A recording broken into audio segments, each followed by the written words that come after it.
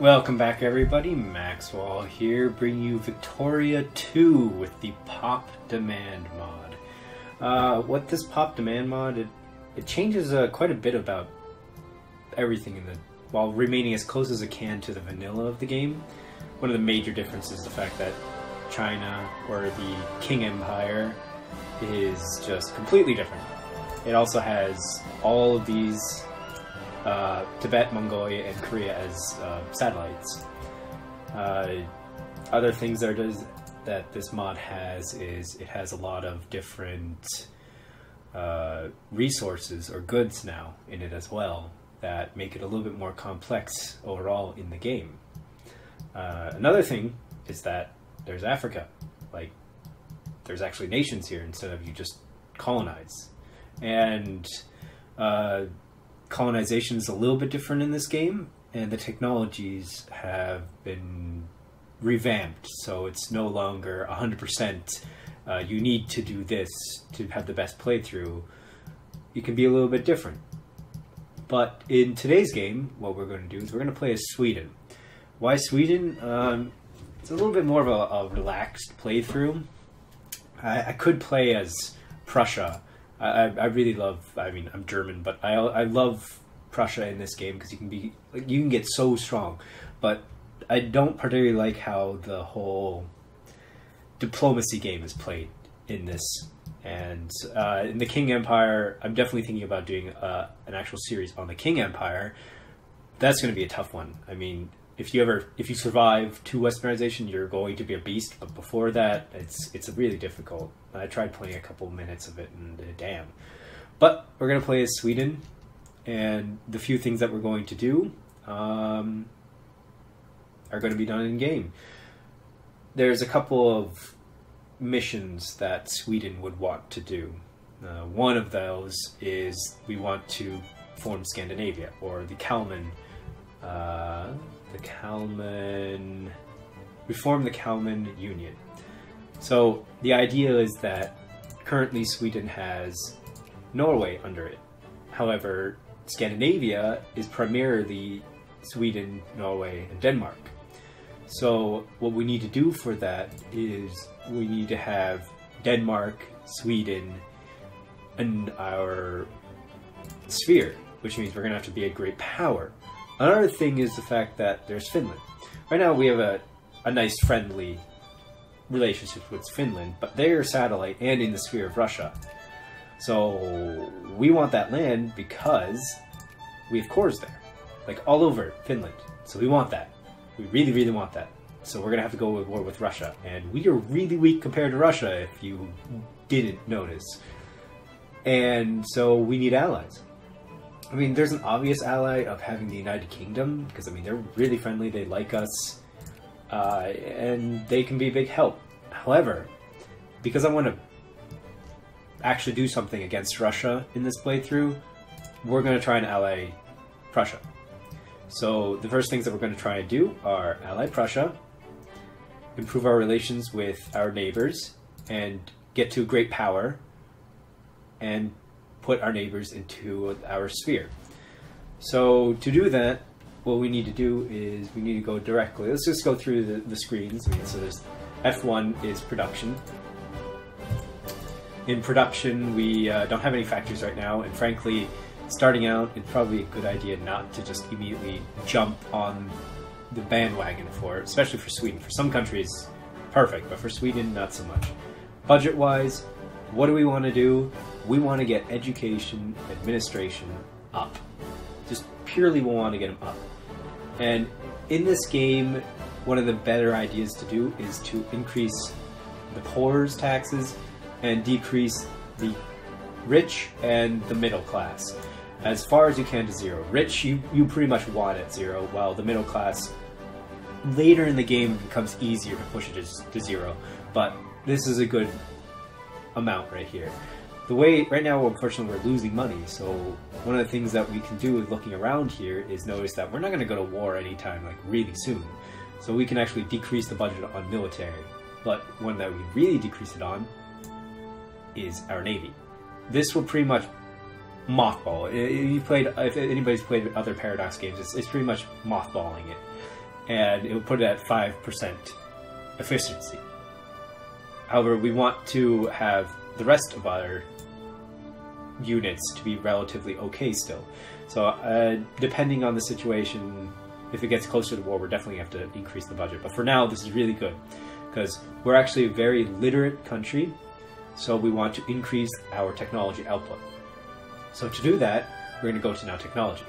The easiest way, because right now Sweden is a secondary power in 11th position, the easiest way to get to 8th power or above, which gives you great power status and allows you to actually put people into your spheres of influence, is to get prestige. Because industry will come a little later, and military, Sweden doesn't have enough population to really get a good military score. So we should go to our culture and get romanticism. Romanticism is a great start because it gives you the prestige that you really need. Whereas some other ones would be maybe education efficiency and practical, some other ones for here, tax efficiency. Pretty much once it's 1840, we also need this, definitely research, because what we're going to do in this Sweden playthrough is get prestige, get research, and then industry will follow through that. So right now we're just going to select romanticism. Now, politics in general, we're going to automatically select the rights of man. It gives us consciousness, but it also gives us prestige, which, well, we need. Reforms in general, they will come. They will definitely come, even though we're a conservative nation, because as our people get more consciousness, they'll want them. Right now, we have a pretty severely large conservative basis, which means that we'll most likely stay in conservative playthrough. However, going to liberal sometimes actually does happen, which affects the budget. The only thing is, like, liberal in my mind is, in this game, is very good because I love to micromanage, but micromanaging the factories can get a little annoying sometimes. So the fact that what this can do, Liberal Party, is the capitalists can expand and bankrupt they can remove bankrupt factories is really key, so I don't have to pay attention to that as much. Whereas a conservative, they can't expand the factories and they can't remove bankrupt factories. So over time, I'll probably try and push for this. It doesn't particularly matter in the end. Either one we do, I just don't want it to flip-flop all the time, where it's conservative and liberal, because that affects the budget a lot. Next, population. What we want right now is to get the best out of our research. So we want clergymen and bureaucrats and capitalists. I don't know why they're not showing up here, but capitalists is one of those that needs to be increased. But for right now, I'm going to go with clergymen. I'm going to go with bureaucrats first, because what I want to do is I want to get this to 1%, because once it's at optimal, we can actually even reduce our administrative output, because at that point all it does is increase police and reduces revolt risk, which we're probably not going to have that much. But the good thing that it will do is it increases our tax efficiency, which will be really necessary. So first, bureaucrats, which we're going to have to take a look on so that we don't go too far above 1. Then we're going to do clergymen, and then capitalists. So a big thing of it for this mod is that the trade screen, it's just, there's so many different things on here now. Silk was in the game before, but I mean, there's now cigars, boots, print, there's a stock exchange, there's cigarettes, that tobacco was in there too. I mean, there's just a lot of other different things that are in this game that make a point to expand the overall trade system. And military-wise, we're okay for now. So we have a decent amount of money to start off with, and we're not going to expand any of our forts right now. We will, but right now we're okay. But there's some things we need to do right off the bat, and that is just to put it together, have a naval base in every province. This is more just my own preference because I just want naval bases to be everywhere. And I'm just going to set this as the point where all the military units collide as a rally point and stack together. And this is the naval rally point down here. Why down here? I don't know. It doesn't matter. Well, that's everything for the start. Oh, except I want to improve my relations with Russia. Because I want them to ally me. Or I ally them. Either way, as long as it works out. For a Sweden playthrough, usually you're going to have... Ooh, nice. Oh, this is another thing that's a good birth rate. Is a part of this game. And I don't know if it's completely arbitrary or not, but having a good population growth, a higher population growth, is really important, especially for a country with a population the size of Sweden. We really need a lot more people. So at the beginning, I'm just have 5 speed right now. For whatever reason, the beginning we get another 50,000. I don't know where it comes from, but whatever. So the UK is currently the world leader in industry. But don't worry, at some point we will not really catch up with them, but we'll catch up in general. So for the first years, oh god, this is like the worst guy. I've had some playthroughs where I get really great first ministers appointed. Another difference from the vanilla game is you get these guys. He's a raving loon. What is wrong with you, guy? I think there's a thing where I can remove him. But I don't know if that's actually in this game anymore. That's unfortunate. Well, in this country. So, right now, we're trying to get romanticism up. We're having a decently healthy profit. Very good. Whenever we can, we're going to expand on our military. Like right there, we actually got another person. What is our military right now? Oh, wow. Undersupplied, that's for certain. But we need cannons and engineers. Cannons. Let's push out one more. Oh, let's improve with Russia again. Oh, sorry, Russia. Prussia. Oh, we got another one. So all these units will help our military score, if at all. It's not really that much because, once again, Sweden's population is too small to really have a good military base. So we're going to need industry and prestige. And the main goal is, in my mind, ally Prussia, get Denmark into our sphere, and then form Scandinavia, take Finland back from Russia, and eat Russia's lands. I mean, Prussia's probably going to go up here and down here and all that stuff, but I kind of want just this land. That's my expansion point of view, because colonization isn't really a Swedish game. We're a little bit too far away. We might be able to colonize here, but that might be pushing it. But everything else should be okay for Sweden. We just need to hope and get lucky for prestige and get into those. Oh, and whenever we can, we want to pressure Russia. I don't know exactly if we can, but we need to pressure Russia to become go into wars. Oh, we're also very close. There we go. So this one's already at 1%, right? Oh, almost. Ah, this one's at 1%. Sorry. So now we put this bureaucrat onto here, and this one's almost at, there you go, 1%.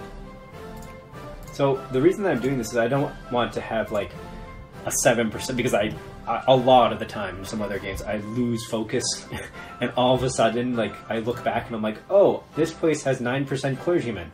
That's not optimal. So right now we have bureaucratic output of 0.83% in the country. Oh, good. Conservatives are keeping control. Alright, so once the bureaucrats get to... also I'm going to take out factory construction, building construction, just so this view is a little bit, nice. Doesn't get too expansive. So once these guys get to 1%, I'm going to flip over to clergymen so I can get them to 2%. See, as you can see, some of the numbers are actually increasing automatically for clergymen. Oh, 1% on Stockholm.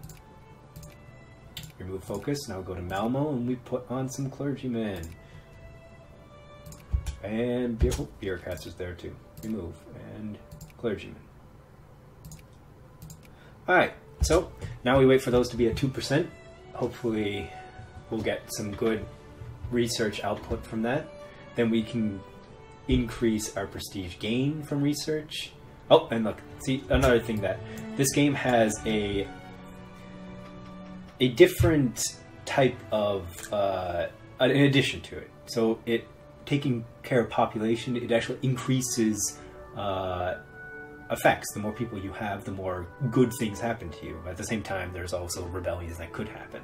So as this one, now we get more research points because we lost the effect of negative 0.25 research. And we're gaining a decent amount of people. Oh, a royal meeting. Oh, Sweden, yeah. So in this one, usually you just take this one because it increases your relations with most of the people around you. So, and I would like that to keep my relations high. Oh, totally forgot about increasing relations with Russia. I guess I might as well increase relations with Norway so that they're just happier with me in general. Will you form an alliance? No. Just base reluctance. Well, I'll increase relations with you again. Well, for the first time. Because I think it's going to be easier. Because the Kalman order, or union, is... What it will do is, if they have a higher relation with you, they have a higher chance of accepting. If they don't accept, they pretty much... Norway will rebel against me, which means I'll have to go to war, and I'll be like, God damn it, Norway, what did we just talk about? But yeah. Oh, I have a decent amount of money right now, so I'm actually probably going to pump out... Yeah, I'm going to pump out forts in every single province. So what I'm doing here is, if you click Control, you get a fort being built in every province in the state. So these 5 will get a fort. And the final one right here. Look at that. Perfect. So now we still have money, still a good amount of money. We're building forts. They have to get the materials first, and then they'll build it. And everything should be good. Prussia, become happier with me. Another way is, so as you can see, the increased relation costs 2 Diplo points, and we gain Diplo points depending on for secondary power, great power, the number 1 great power. So increased relations cost 2, and you get 15. Decreased relations cost 1, and you get minus 25, which is good because sometimes you can't justify a war if you have a relation over 50. Military access and give military access are also only 1, and they're better percentage-wise, efficiency compared to the 2 for 15, but they're harder to get, of course. Right, 2%. Almost completely lost. I was like, oh no, I'm over 1%. No, need to wait to 2%. Alright. Oh, something happened. Ah, shaft mining in Malmo. Alright, increase relations. So, once again, I want to ally Prussia because I want to ally somebody that can help me directly in this war. Because, frankly, I wouldn't mind allying the United Kingdom, but how are they going to help me? They will not land troops that well. Just plain and simple, they won't. So I'm going to have to do it all myself, is what I have to do. Actually, the migration here. Oh, nice. Nobody's leaving. Nice. Whereas a lot of people are leaving to Americas over here. Oof. Here's another one of the good things. So, because we got leadership points because they increase over time, we now have leaders that are good enough. And we have good leadership. So, better organization. Oh, and this is almost done. Oh, and you're almost at 2%. There you go. Alright.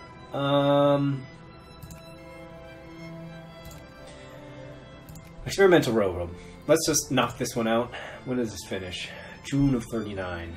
And I'm debating, because you save up points if you don't run it on something, and those saved up points then go in stacks of 100 to the next one. So I think after this, I'm going to wait for 1840 and then get the prestige game, because we need prestige. There's no way around it. We need prestige. Let me see, we're already at 15. We're losing to some other powers because they have better military power. No, just prestige. They just have better military, industry, or prestige. And over time, see, we have 0.1, 0.01%, 0.02. So they have these. Let's just invest in this one because we have the money. Let's just invest in it. And these are the capitalists who are trying to push out something.